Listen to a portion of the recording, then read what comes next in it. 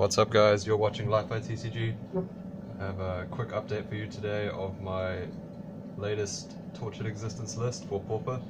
So I think the last one of these I did was just after Guilds of Ravnica came out, which was the first set of Ravnica 3. So that's obviously quite a long time ago, and the format has shifted quite a bit. Like, we've had the whole Jeskai Astrolabe era come and go basically between then, so I thought it would be a good idea to show you the latest version of the list that I've been using recently. So the overall the strategy is still quite similar. Of course, 4 Tortured Existence in the deck, that's standard. The same 4 Commune, 4 Vessel. Again, you'll see normally 4 Commune is pretty standard, and people play anywhere between like 0 to 4 Vessels depending on their preference, but I think 4 is still pretty good. Just gives you the best chance of finding the Tortured Existence, and dig through the deck, mill your own creatures into the graveyard to get them back later. Now we have the latest edition from Modern Horizons, which is Ransack the Lab. Some people have been playing that recently instead, which is like a black Anticipate, kind of. It's just 1 in a black instant. Look at the top 3 cards. I have a copy here actually. Somewhere in this pile, I think I should have one. Yeah, here it is. Oh, it's a sorcery. 1 in a black sorcery. Look at the top 3 cards of your library, put 1 into your hand and the rest into your graveyard. So it's less mana than Vessel overall because it's 2 mana instead of 3. But it looks 1 card less deep, only 4 cards and not 3. And importantly, Commune can't add a Vessel. Sorry, Commune can't add Ransack into your hand because it's not a creature or an enchantment. So it's not as good at chaining through your library when you're just really trying to dig as many cards as possible. So for that reason I still prefer Vessel.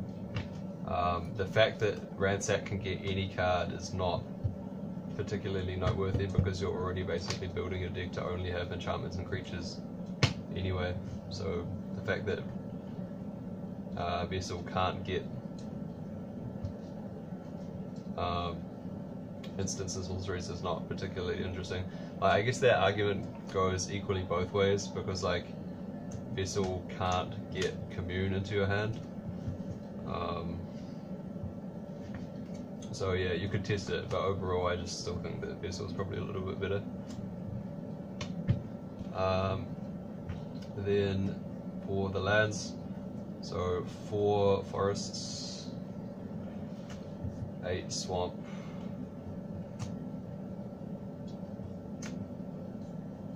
I think this is the same as last time in terms of basics. Then 4 jungle hollow, of course, and then 3 Guildgate and 4 Rot Farm. So I think before I had only 3 Rot Farm and 4 Guildgate, like it was the other way around, and I just swapped it. Basically the bounce land is too good, so, and you can afford to play 4. Like the thing you're afraid of is getting stuck with like bounce land only openers and then you can't really play anything, but it doesn't happen often enough to be worried about, and the higher power of just having the 4 bounce lands is better, so that's what we're doing now.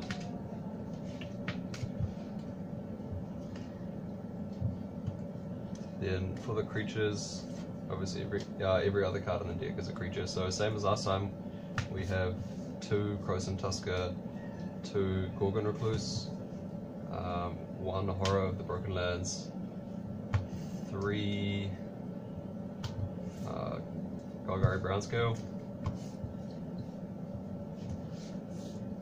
and 2 Stinkweed Imp. So 5 dredges. Then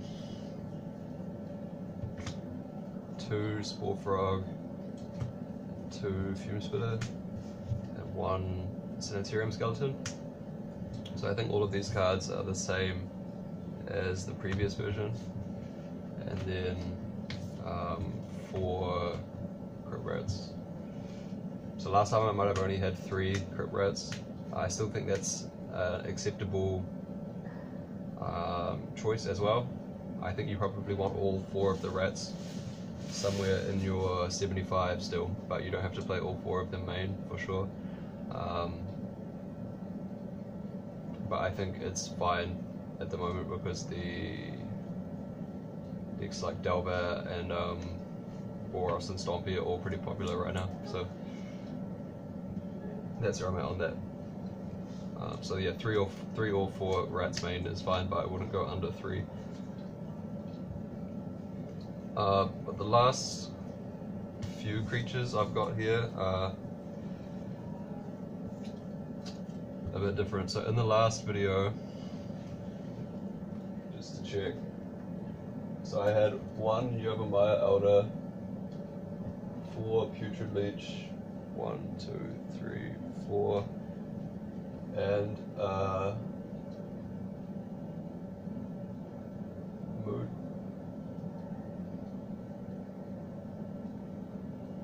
Oh, I had, yeah, and a Moodmark Painter, and I had 2 Horrors and only 3 Crypt Rats. So the biggest breakthrough, or the biggest change rather at the moment, is I'm not playing Putrid Leech anymore. It just doesn't really line up well against any deck in the format.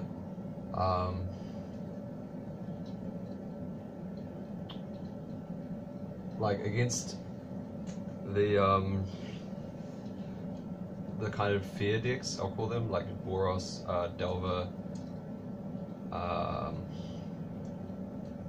decks like that, it's better to just try and go bigger than them rather than try and fight on the board with like efficient creatures. So it's not the best card in that matchup.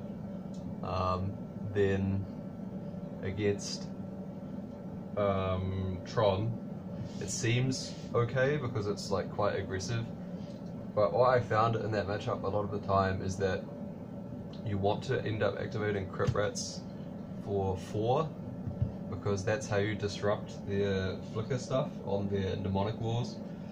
So in that situation it's really critical that Putrid Leech only becomes a 4/4 as well, not a 5/5. So there's no way it can survive when you do that.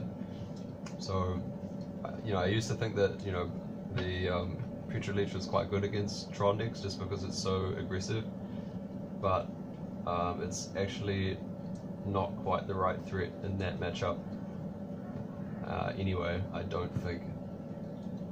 And then against aggro decks, so against like Affinity or Stompy for example, in those matchups I think it is okay, just because it's so easy for it to trade with stuff.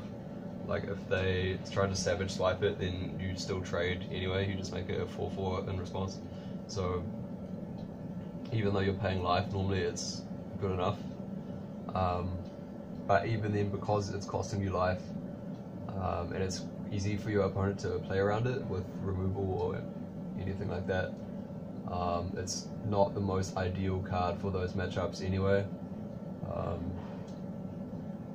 And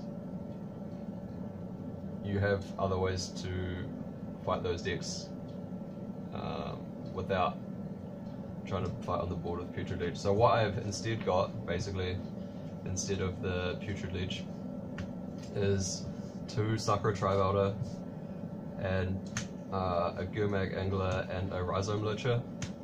So how this basically works is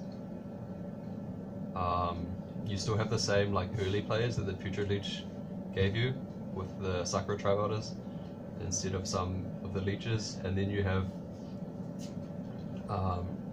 instead of like 2 mana 4/4s as your threats. You go slightly bigger than that with Gurmag Angler and the Rhizome Lurcher.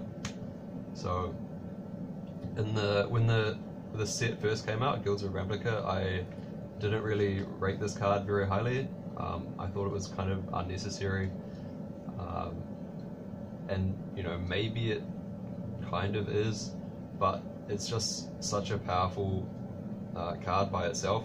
It's very easy to make it 7/7 or bigger, and then it really puts a lot of pressure on your opponent to deal with it quickly.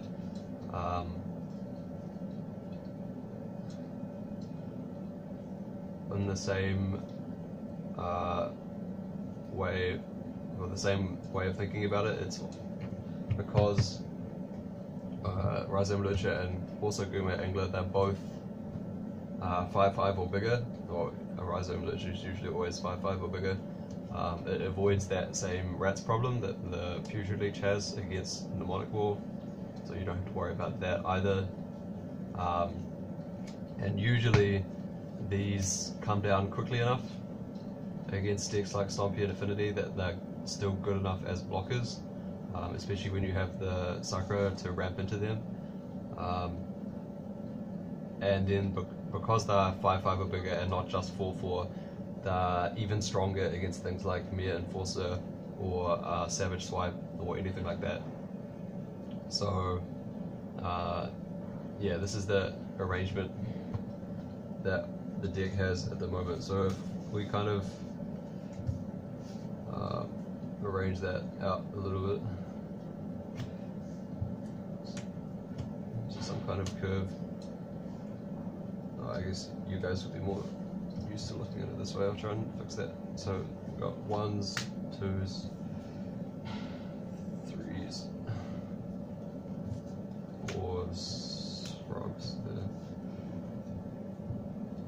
dredges are 3s, I guess. Horror's kind of a 5, Gorgon Recluse is kind of a 5. That's the awkward thing about showing the deck like this, because you don't really ever pay the recommended retail price for any of the creatures. So yeah, kind of like that. So Rhizome Lurcher could almost just be like a second Gurmag Angler, but because of the way the delve clashes, you can't really afford to do that. Multiple Gurmag Anglers tends to be a bit clunky, so one Lurcher and one Angler is fine. I think the one Angler is really good. I used to be not so convinced about it, but I think having the ability to make 1 mana 5/5s is really powerful. So I think you should probably always play just the exactly one copy of it. And then I think the Rhizome Lurcher is still a little bit more optional, just because at 4 mana is a lot more expensive than Gurmag Angler normally costs, and you don't necessarily always need a card like that to help you win. But because it's just so powerful and it helps you win the game quickly, it's just generically good in basically any situation. And then the last 2 creatures, I have to proxy them because I don't own the physical copies right now. There's one Faerie Macabre. It's the best way to fight the flicker stuff. I think it's good enough that you can play it main.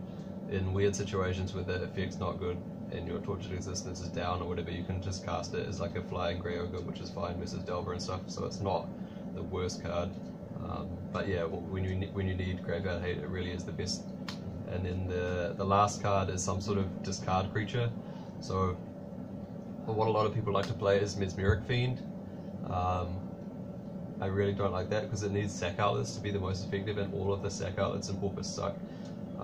Carrion Feed is really not good for this deck because it's not aggressive at all. You don't really have any free creatures to sack.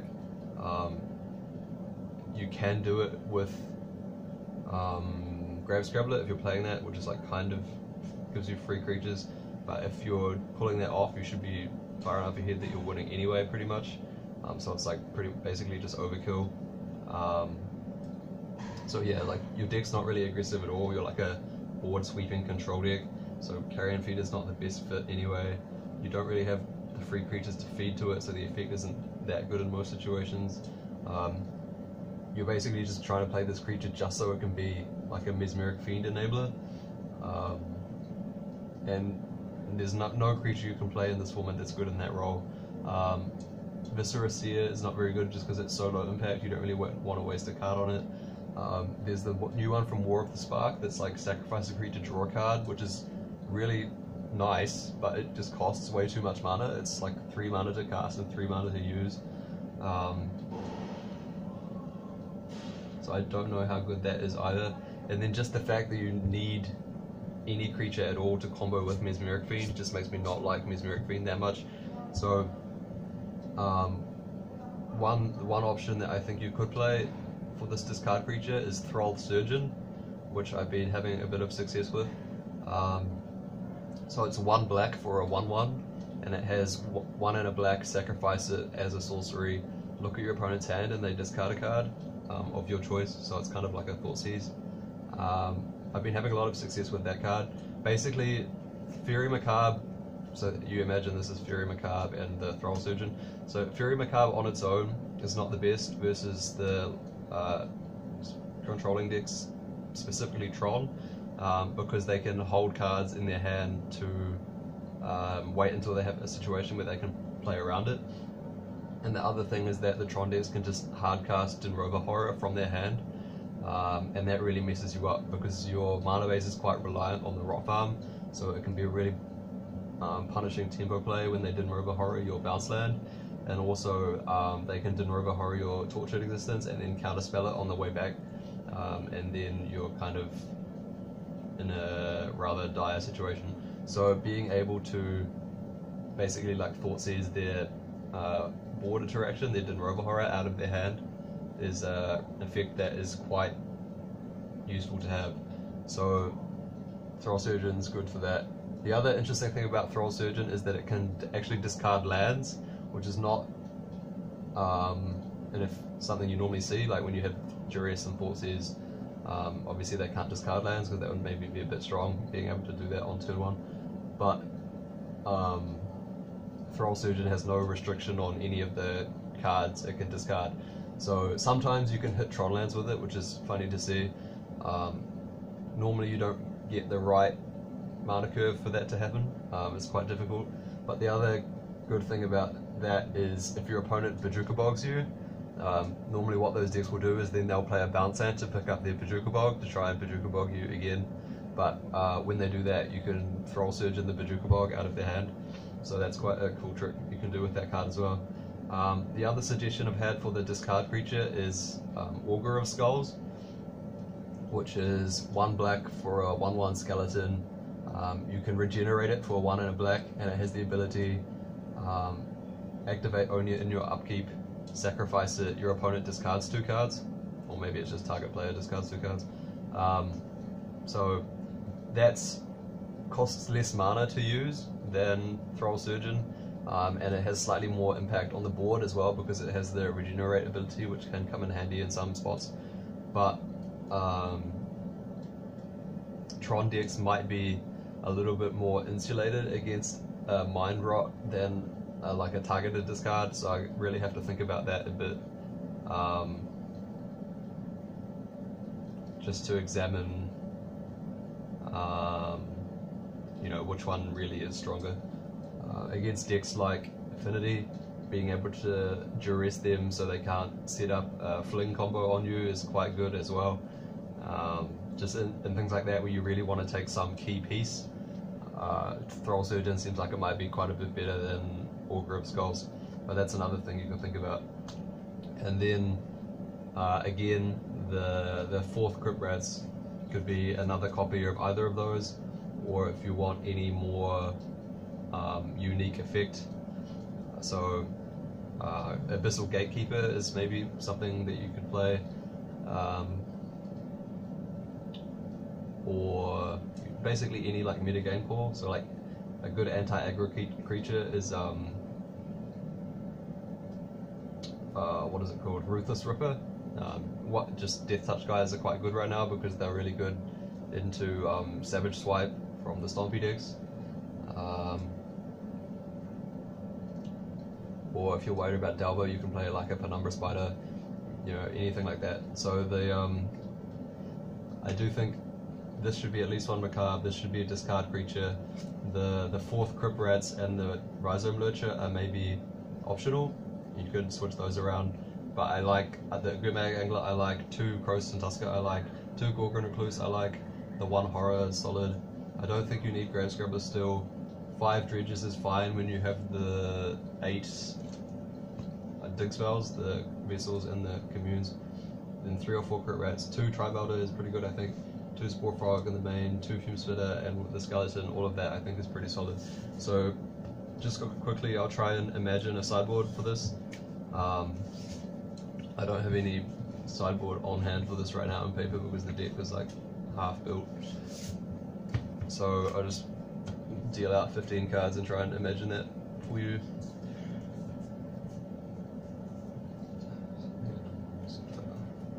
One, 2, 3, 4, 5, 6, 7, 8, 9, 10, 11, 12, 13, 14, 15. Okay.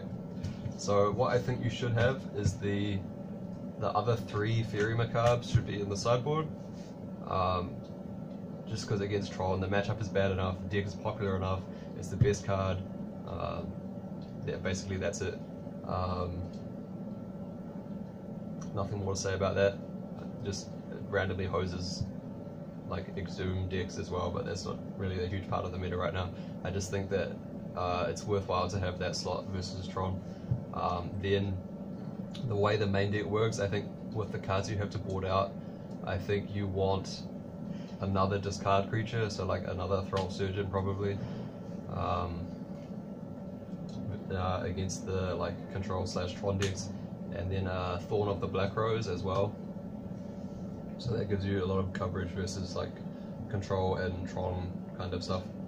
So that's 3 Faerie Macabres, 1 discard creature, so like a Thrull Surgeon and Thorn of the Black Rose. And then you want the other 2 Spore Frogs against decks like Boggles and Heroic and that sort of stuff. Tribe or Is It Blitz, you know, if any of these things are floating around, then you want the extra Spore Frog. If you don't have if you don't have the 4th Crypt Rats main deck, you want to play that in your sideboard as well. Otherwise, this can be one of the tech slots that I talked about before, so like a Ruthless Ripper or a Penumbra Spider or something like that. I think the deck wants maybe like 2 life gain cards, so either Gnaw to the Bone or there's a new card from M20 which is called Healer of the Glade. It's like a 1 mana 1/2 for green mana. When it comes into play, you gain 3 life. So obviously Gnaw to the Bone can gain you like 10 life when you cast it, which is going to be a lot more than what the Healer of the Glade can do. The problem with Gnaw to the Bone also has the benefit that you can dredge into it because it has flashback, so even if you have no Tortured Existence, it still works. The problem is that it's only active on turn 3 or later because of its mana cost, and you also need to have the setup of putting creatures in your graveyard. So I'm not too sure which is the most effective choice against Burn. So the thing is that this deck has a really strong matchup against Burn if you can make it until like turn 4 or 5 without dying, because the looping the Brownscales with Tortured Existence, or even just dredging 1 Brownscale every turn, is like really hard for Burn to beat. The problem is that you don't really have too many good answers for Thermo Alchemists in your deck, and they can just like goldfish you before you have time to gain life or interact with them really at all. So some kind of anti-burn card in the sideboard is still needed, I think. The 2 Wickerbough Elder, as usual, I like this card better than Caustic Caterpillar because the 4/4 is really good against Affinity, and then in terms of like the mana efficiency argument, you have Fume Spitter in your deck to reset this in situations like when you're playing against boggles or something where you want to use it multiple times. Yeah, versus Boros as well, being able to have a 4/4 is so much better against like a Journey to Nowhere compared to a Caustic Caterpillar. So yeah, 2 Wickerbough Elder, I like that. And then these last few cards, I think what I normally played for these last few cards is like enchantment based removal spells, so like a Deadweight or a Oubliette or something like that. And without putting too much more thought into it, I would assume that is probably correct. But again, you have a sort of a bit more flexibility with these slots. You just have to look at your main deck and look at the matchups and think about what's the most effective. So in terms of these choices, like against really fast aggro decks like Stompy, Deadweight is probably one of the better choices. If you're playing against Burn, Lignify can be okay because it kills Thermo Alchemist pretty effectively for only 2 mana. But the problem with a card like Lignify is that it's not so good against Delver decks because the thing can still attack, so then if you don't block it they can pick it up with Ninja and your Lignify goes away. If you're playing against Stompy and you Lignify something, then if it has like a Rancor on it, it can still attack you, so that's not great either. And then you can think of something like Oubliette or maybe Seal of Doom, which they like have the most coverage against different threats, but they're also the slowest because they cost 3 mana. So depending on what exactly you're trying to beat, all of these things can be valid choices. So you just have to really consider like what you're boarding in and out and what meta you expect to face. So just to reiterate that one more time: 3 Faerie Macabre, 1 discard creature, 1 Thorn of the Black Rose, 2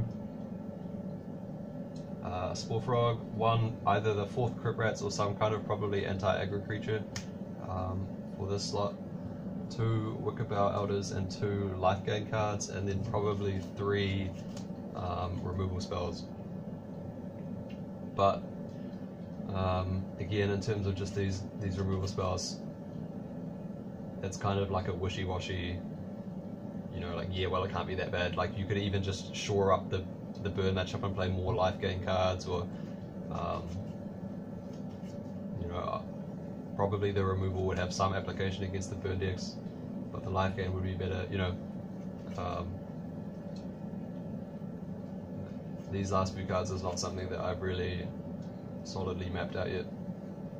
But yeah, anyway, that's the that's what the sideboard would be.